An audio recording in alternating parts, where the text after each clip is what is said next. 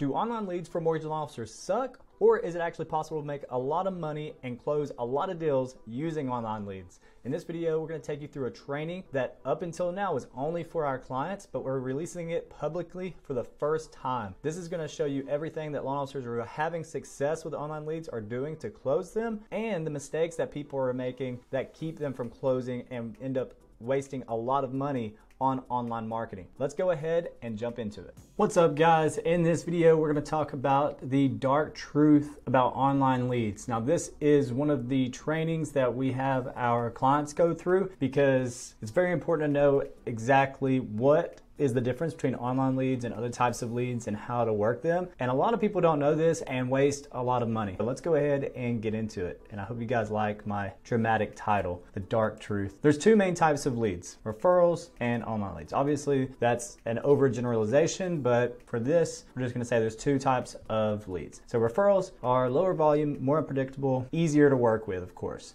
Easier to get across the line. You don't have to have as much skill, right? With online leads, they're higher volume, they're more predictable, and you do need a different skill set. And a lot of times, people who've only worked with referrals, they haven't developed a skill set yet. So whenever they try to work with online leads using these same skills, then they don't have a lot of success. And it's a completely different skill set that you need. So the big question is, do online leads just suck? The answer is yes, if you don't know how to work with them. Because we obviously use online leads for our business, and there's a lot of big companies that use online marketing to generate leads and have a lot of success. There's also probably even more people in the mortgage industry that waste a lot of money with online leads and don't get anywhere. That's the sad truth. If you do know how to work with online leads, you can make a lot of money. And just like I just said, there's people who are getting consistent deals every month with online marketing, with social media marketing. So why are they getting those results consistently and then so many other people are not? And knowing that there's people that are consistently closing deals from it, we just need to figure out what are they doing that the others are not doing. And if we can figure that out, then we can start to more predictably get deals from online marketing. Because obviously if it's repeatable for them, then it's repeatable for everybody. We just have to figure out how to do it, right?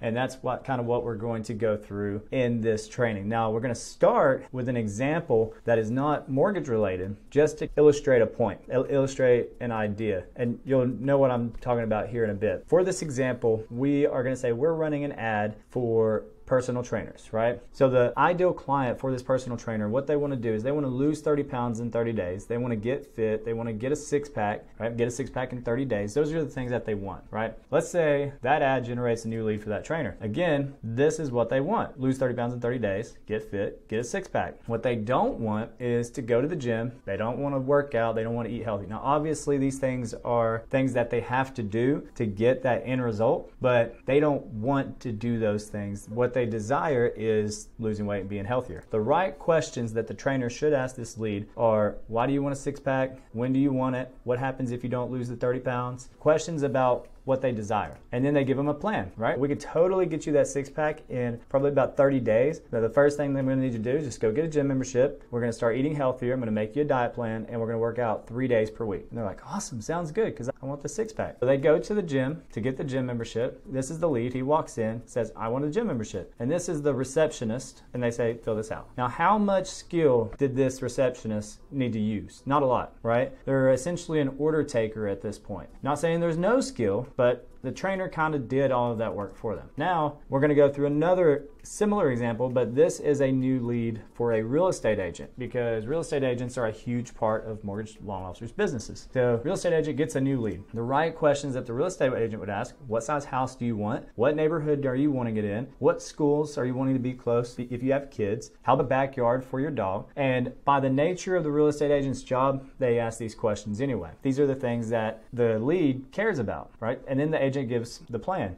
Here's the plan. Talk to John and get a pre-approval letter. John's our hypothetical mortgage loan officer. And let's start looking at homes in that neighborhood at that price range with a big backyard for your dogs, right? Close to that school. So they've asked all the questions about what size house and got them all excited and bought in and invested. And then they give them the plan, right? Now the new lead comes over, says, I want to apply for a loan. Here's our loan officer in this situation, John. Fill this out. John, in this scenario, maybe he had to do a little bit of work, maybe answer some questions and find find the right loan or whatever for this lead. But in terms of actual selling skills, he didn't really have to do much. Now that we know the right questions, here's the wrong questions. When do you want to start? When do you want to join the gym? What questions do you have about eating healthy? When do you want to work out? Those are the wrong questions because they don't care about those things. The lead is going to be gone. We want to talk to them about what they want first and then make the plan. You can consider yourself like the gym membership in this, right? They don't want what you have. They don't want the gym membership. You're just part of the plan to get there. A loan isn't what they want, the house is. So with that being said, the wrong questions to ask your prospects, if you're doing online lead gen, direct to consumer, the wrong questions to ask are when do you want to apply? What questions do you have about getting pre-approved? When do you want to submit an application? And even going as far as just starting out asking their credit score and stuff, because you haven't gotten them emotionally invested into it. You haven't gotten them excited. You haven't asked them about anything that they want. Now, some of you watch this and you may know this stuff, but most LOs don't know that there's a different way to handle these. These are the wrong questions to ask. So when you're doing direct to consumer online marketing, one of the biggest mindset shifts that you need to get is you are playing the role of the real estate agent as well as your normal loan officer role, right? You are the gym membership. Nobody wants you. They want the end result. The right questions that you'll ask are what size house do you want? What neighborhood? What schools for your kids? Oh, you have a dog. What's his name? Sparky. Cool. Do you want a big backyard for Sparky? Do you want to be close to a dog park for Sparky? Those are the things that they care about. And I see many LOs, they start running paid ads and then they generate a massive amount of leads. And these are people that have shown interest that based off the answers to their survey are really well qualified. And then they get them on a phone and they're like, all right, cool. So what credit score, DTI, all this stuff. And then they send them an application and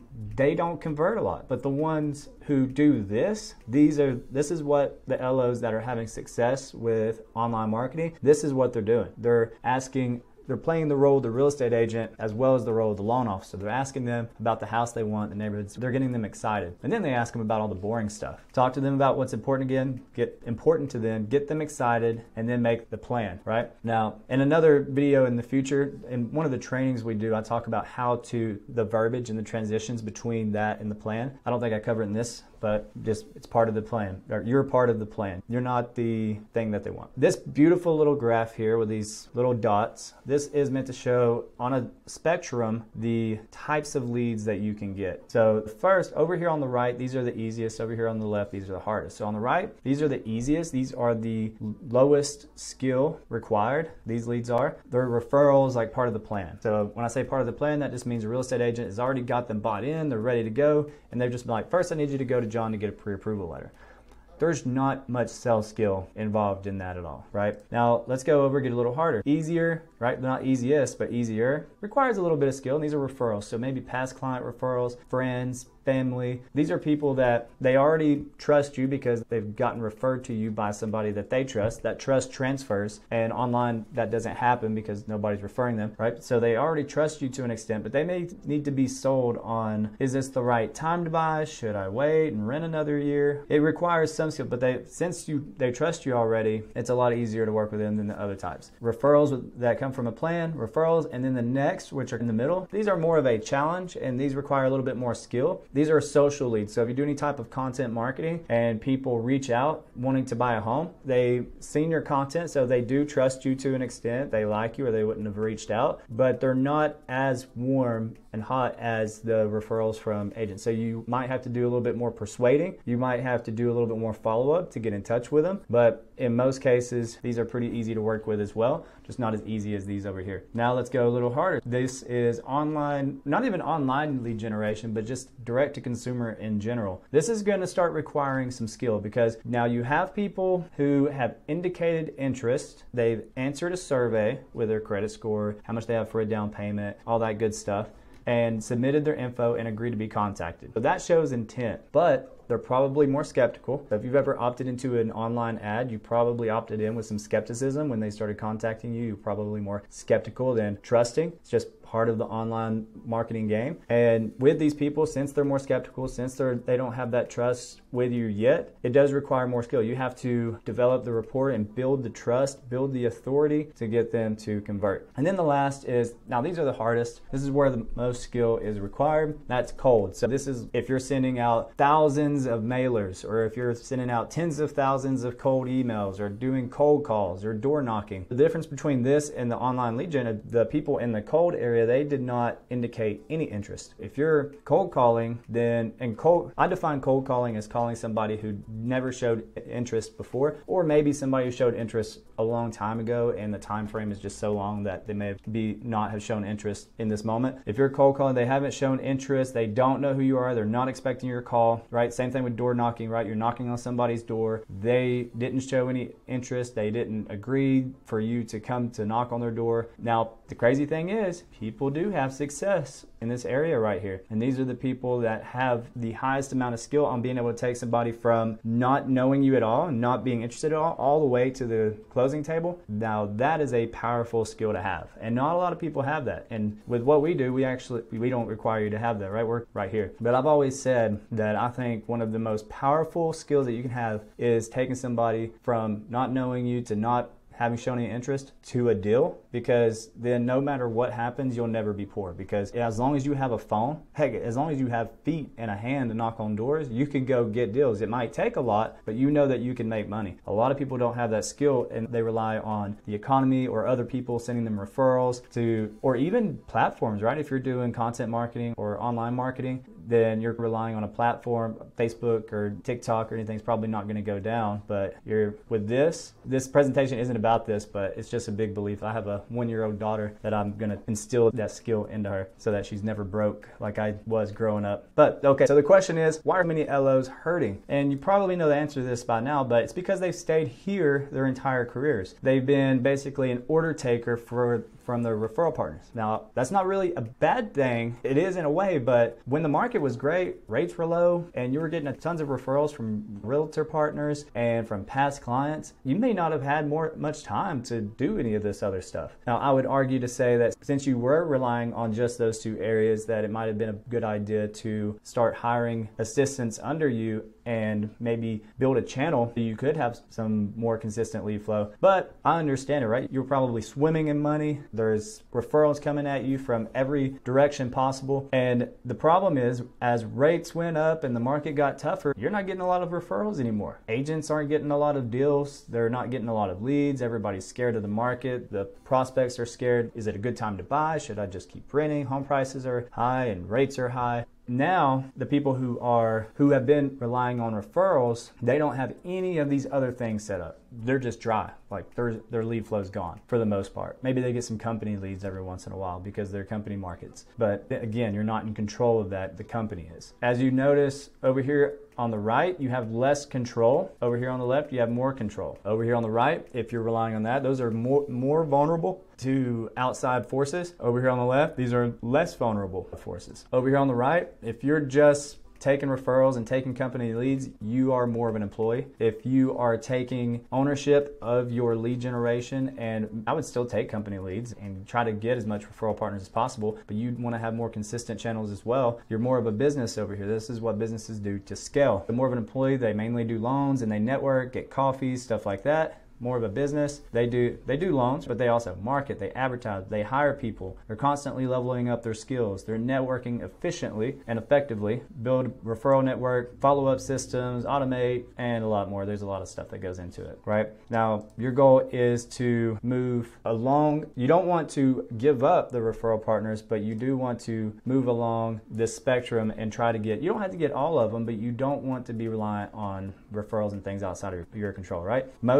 Most LOs start here because it's easy. They go out, realtor coffees, right? It's so easy to work with a referral. Like you just have to seduce the agent into working with you, right? And then most people start here because they're hungry. They'll do the cold calls and they'll do the, probably not door knocking, but cold email. And then, but the best, even if you're starting over here, as long as you gain the skills, you can move across this spectrum. I'm not saying you have to make content or anything, but you can move across this spectrum right here and gain the skills, and you'll have a more predictable lead generation system. You'll be getting leads from all kinds of different areas, and you won't be as vulnerable to outside forces. So the good news is you don't have to do this stuff right here. You don't have to cold call if you don't want to. Some people do, and then most LOs are here, right? You just have to gain the skills to convert here. If you can convert online leads, then you'll never have a lead problem again, because it becomes just math at that point. right? If you know I put this much money into the system and I get this much out. If I put $1 in, I can get $2 out, or I can get $1.50 out. Then how many, if there's a machine that did that, for every dollar you put in, you got $1.75 out. How many dollars would you put in that machine? Any answer other than as many as I could is, I don't understand it. More skilled than most, if you're here, you're more skilled than most LOs. And we've seen a lot of LOs, we help them now gain these skills, but you will be more skilled than most LOs if you have the skill to convert online leads. And again, these aren't super cold, these are just people have shown interest, they want to buy a house, they've even answered a survey and agreed to be contacted. You're going to be more skilled than those, you're going to be more predictable, and you can actually build a business. Now, just because you're a 1099 doesn't mean you're a business. Just because you have an LLC really doesn't mean you're a business. Like legally, yeah, but if you're the only one working in it, how much of a business is it? You just created a job for yourself that you have more control over. How do you get there? That's the big question. You got to think like a business owner. A big part of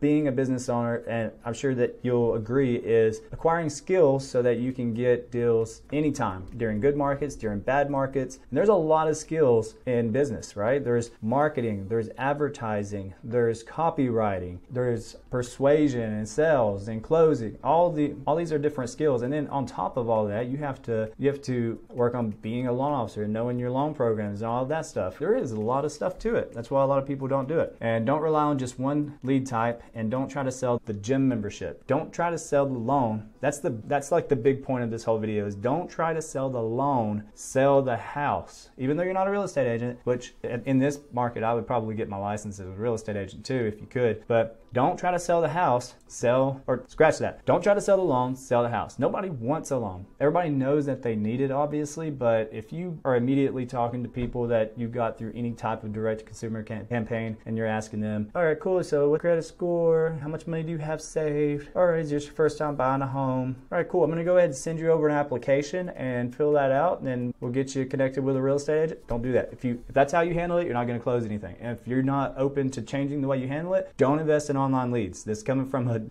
we have an agency that helps loan officers with their online marketing and converting those deals. And I'm telling you, if you're not open to changing the way you approach this, do not sign up with us or anybody, because you will waste money. But if you are open to learning the skills to convert people from online, then I think it's a great idea to add this to your business, because you can turn it on when you want, you can turn it higher, you can turn it lower, you can turn it off, and it's consistent. Remember, use questions that speak to their dreams, what their benefits are, and what they want, right? Some tips. If they have kids, what schools do you want your kids to go to? Do you want a house in that school zone? Because people are passionate about their kids, of course. If they have a dog, awesome, I have pets myself. And I would always ask their name. What's your pet's name? Sparky. Oh, cool, I have a German Shepherd. His name's Tom. Is a big backyard important for you so that your dog has space? That's called, you build a little rapport and you're talking to what they care about. Now, as a loan officer, you don't really need to know if they want a backyard. That's not part of your requirements for getting a loan for them. I know that. But it has an indirect impact on how many people you will convert. Because what's going to happen is if you don't approach it like this, you're going to send applications to people and they're never going to fill them out. And you're going to be like, well, can I get anybody to fill out these applications? These leads suck. Online leads don't work. Yeah, they have good credit scores and income, but they never fill out the application. What's going on? It's because of the way you're handling the call. So other tips. Where do you work? How close do you want to be to work? This is something that they would care about. Are you open to other areas or cities that are within however many minute drive? This brings me to, I almost forgot about this, a mistake. They don't make them anymore because we handle this in trainings from the very beginning, but if you have a lead come in and they have a certain income that qualifies for a certain price of home and they're saying that they want to buy in an area that is not, you're not going to be able to find a home for them for that price range, for some reason, we would see a lot of LOs just say that was a bad lead. But the reality is people are open to other areas and suburbs. You just have to, you have to build a little trust and show some authority. And one of the main ways you show authority is through the questions that you ask and the feedback that you give people. And then you can tell them, hey, with your income, we're probably not going to be able to find anything in that area. And if we do, it's probably going to be like a shack. And based off of our conversation, I don't think that's what you want. Is that right? You're gonna be like, yeah, I don't want to live in a shack. Awesome. And you definitely don't want to keep wasting your money on rent either, right? Nah, screw rent. I hate my rent. Hate my landlord. Awesome. So for just an extra 15-minute drive, 20-minute drive, whatever, we can get you in the house that you're looking for, or at least a house really close to it, and you can be a homeowner. You could all that, whatever your spiel is, and we can get it right now. Like I can get you pre-qualified for an amount for that area, but the area that you're looking at right now, you're not gonna be able to get in. And then a lot of people will be like, yeah, let's go ahead and see what we can find. But a lot of LOs don't do that. It blows my mind. Sorry, I'm starting to rant, but it blows my mind. So what's your perfect dream house, location, etc.? Just asking about their dream house and locations. Here's some hacks. So get them talking about something that's important to them. If you counted how many times during this entire thing I've said that, it's probably gonna be a lot, and it's because it's so important. So get them to talk more, preferably. If you can get them to open up and talk more, this is a conversation hack. People like to talk about themselves, and this isn't just an LO problem, it's just a people problem, especially in sales. People will start rambling on about like their program or their loans or how long they business, whatever it is, right? They don't care about that. Just let them talk. Ask them questions that get them to talk, and face-to-face when possible. So when you're doing online marketing, a lot of times you'll be doing stuff over Zoom. Let me rephrase that. A lot of times you want to be doing things over Zoom. Most people don't do it for some reason, and if you can get face-to-face, a Zoom, Google Meet, whatever platform you want to use, then you will have a lot more success. You will convert a lot more people. Is because face-to-face, it's an instant hack to building trust, like automatically. One Zoom call is equal to 50 phone calls. Those numbers probably aren't exact, but you get my point. If you can just hop on one Zoom call with these people or send them one selfie video or something, let them see your face, I would say Zoom, then you will convert a lot more of your online. This isn't just online, this is any lead, and that's why like if you can be in person, even better, obviously, right? In person beats Zoom. But if you can't be in person, Zoom is your next best bet. And then this is more of a mindset shift, but don't be an order taker, be an advisor. Your goal is just to help advise them on, you find out their goals, right? Are they wanting to build wealth? Are they wanting to get a house for their family? Whatever it is, find out their situation and then you advise them. Going back to what we talked about before, I'm not looking, if somebody says they're looking in an area that they can afford, I'm going to be an advisor. I'm going to show my authority and be an advisor. Be like, you can't do that, but these other areas are going to be a good option. Not an order taker. Order taker would be like, all right, so you're not able to qualify yet, but I'll put you in my system and send you some random emails every now and then. That is a sure way to not convert anything. Be an advisor. And we're going to end the entire thing with this beautiful little image. And what this means is anytime that you are doing any direct consumer marketing and you get them over text, the primary goal of the text, the conversation in text, is to get them to a phone call. The goal is not to get them to apply for a loan over text. You won't get any. You might get 1 out of 500, but by then you've wasted a lot of money and you're not going to be ROI positive. You want to use text to get to the phone call. If you do that, so you don't try to get them to look at your website, you don't try to qualify them over text too hard, maybe 1 or 2 questions, but the primary goal, you can think of it as the thing that you have to sell when you're texting is the phone call. You're just selling a phone call with you. You need to convince them and persuade them to get on the call, get on the phone with you. And then from the phone, I would try to get them to Zoom so that you can build more trust and rapport 10 times faster than if you did a phone call. But that's really it, guys. That's the full presentation about the dark truth of online leads. If, again, I want to go back to what I said earlier, if you are open to developing the skill set to convert any direct consumer leads, we would love to talk with you, and we've left a link down in the description so that you can find out more about what we do and how we add 3 to 5 new loans to loan officers' pipelines every month. But even if it's not us, if you sign up with anybody that does this type of stuff, or if you try to do it yourself, then I highly recommend that you take this into consideration. You need to learn that skill. It's a different skill. If you've never done it, you don't know it, but you probably will pick it up pretty quick. You just have to train on it. So I hope that helps. In the meantime, I highly recommend you check out this video right here where we talk about 3 of the best ways to get leads, and then I'll see you then.